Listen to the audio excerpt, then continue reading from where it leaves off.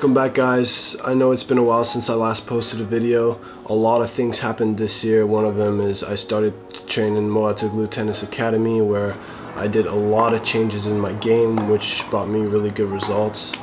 I managed to get to 3 finals in singles and to win my first futures in South Africa just recently. Also in doubles, I got to 3 other finals and won 2 titles as well. It made my ranking shoot up to 585 in singles, and in doubles right now I'm currently ranked 420 something. All this, of course, wouldn't be possible without my agent Ivailo Krachunov and my sponsors. It just makes a huge difference when you have a team that supports you and that believes in you, and that only makes me hungry for more results. Now I'm also working now with Hydrogen North America. They're providing me with their high quality clothes, and I'm extremely happy for it because ever since this brand came out, I've been a fan of their unique designs, and just the brand itself is just so cool because it's a skull. So I love skulls. They're sick. Right now they're actually having their biggest sales of the year, so I will put a link to their website in the description down below so you guys can go check them out and take advantage of the insane deals they offer. If you're watching this video after the sales, no worries, because I will give you now a code which is going to be OL15, so you'll get a 15% discount on all of their products they sell. So that's sick. I got you, no worries. Also, if you live in North America and are looking for a sponsorship, it's very difficult to get one from them, but if you're a good player or you have a big following on social media, they do offer packages, and also they have cool collaboration opportunities. So I'll put their contact info in the description as well for you to contact them. Now this video is going to be about the Davis Cup, where I just recently played, and it was an unbelievable experience which I can't wait to share with you. So without further ado, let's jump into the video.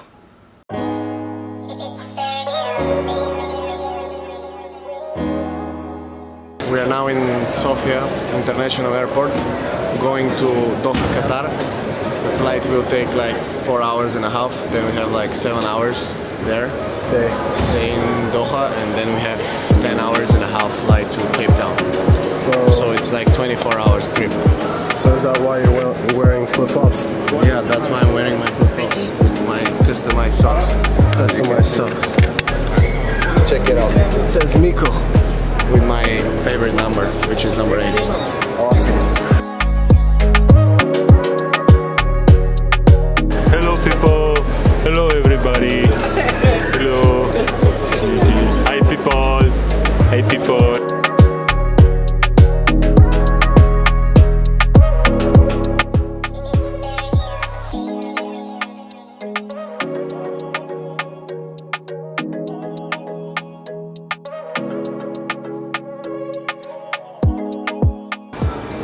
So right now we're in the lounge, and we have 5 hours layover, so we're gonna just spend our time here, eat some food, drink some beverages, and on to the next 10-hour flight to Cape Town.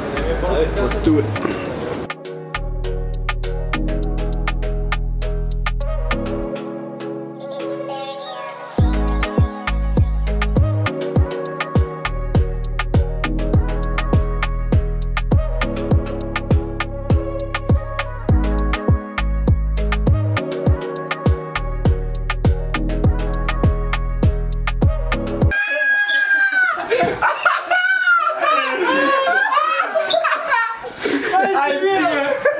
Батика сметлята.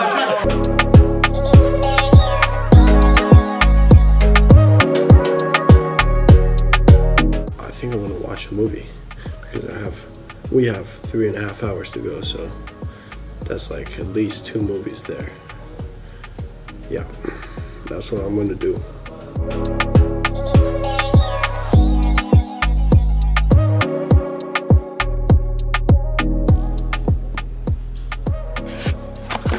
It's time to leave. Time to head to the gate. Oh, I'm so tired.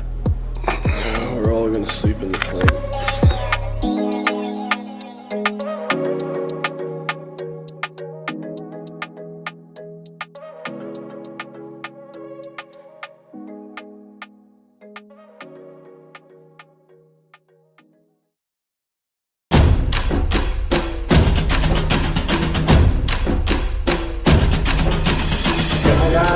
Have a good day.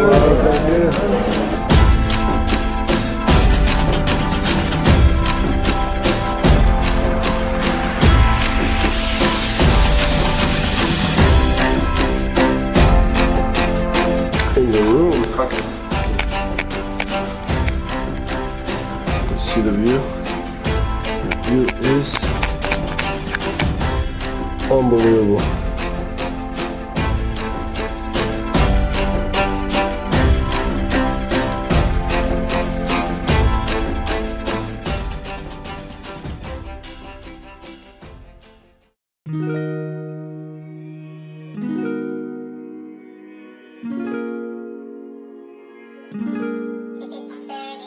During the next few days followed our team's training camp.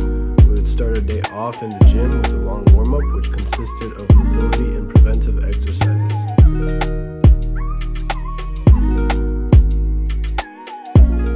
Our tennis practices were quite simple, a little bit of drilling but mostly points.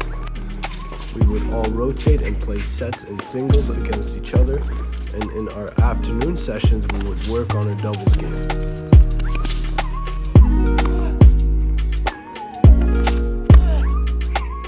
The whole team was looking sharp and ready to compete.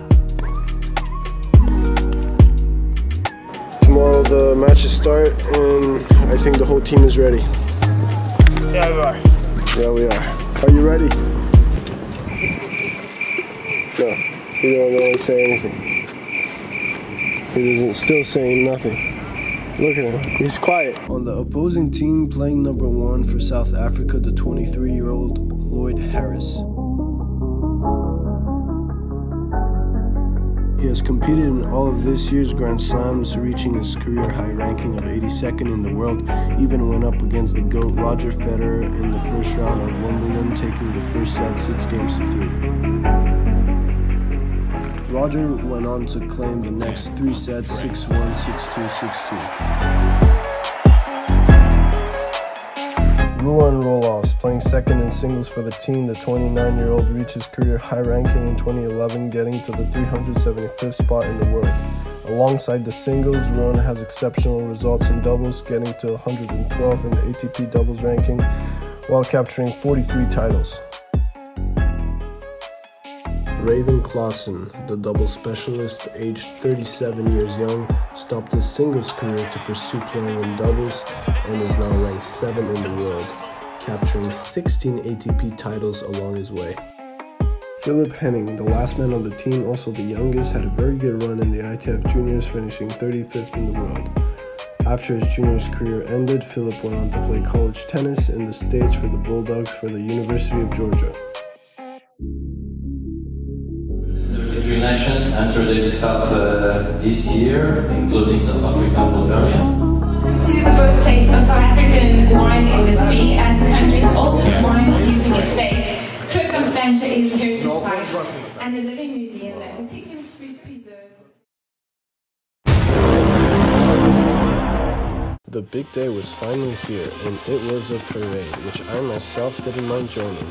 We were informed that all the seats were sold out, and the only thing standing before the start of the tie was a presentation of both teams followed by their national anthems.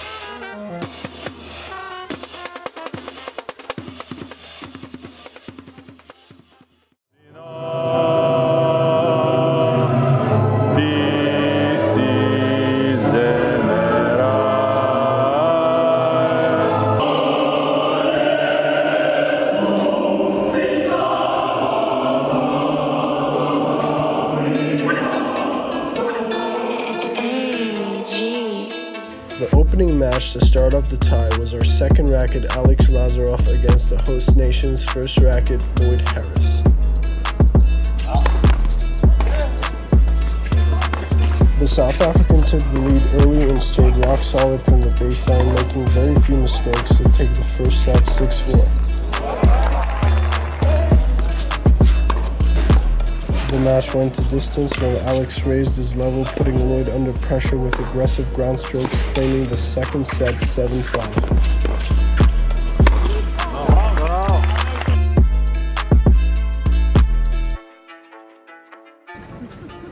After close to 3 hours of play, the South African closed the match 6-4, 5-7, 6-3 to give his country its first victory.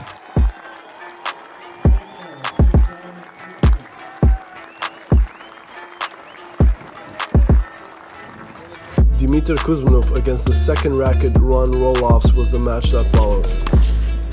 Having no room for mistakes, Miku stayed patient, secured the first set 7-5 and went up a break in the second.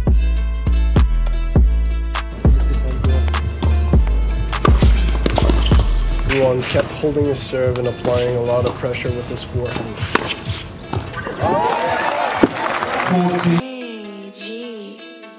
But despite the South Africans' efforts, Miku held his ground to even out the tie, taking the match 7-5, 7-5. An emotional win due to his severe knee injury preventing him to compete throughout most of this year.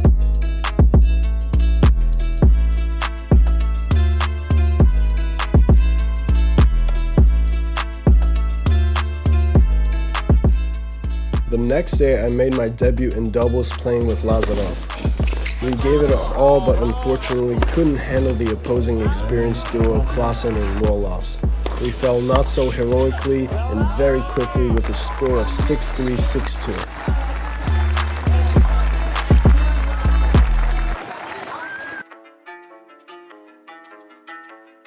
The match that was going to decide our fate was a clash between both nations' first rackets.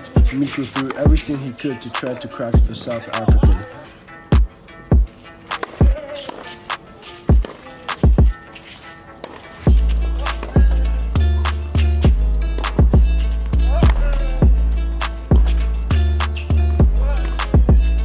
But the top 100 player just wouldn't give in and destroyed our hopes, winning the match 6-3, 7-6, 7-3 in the tiebreaker.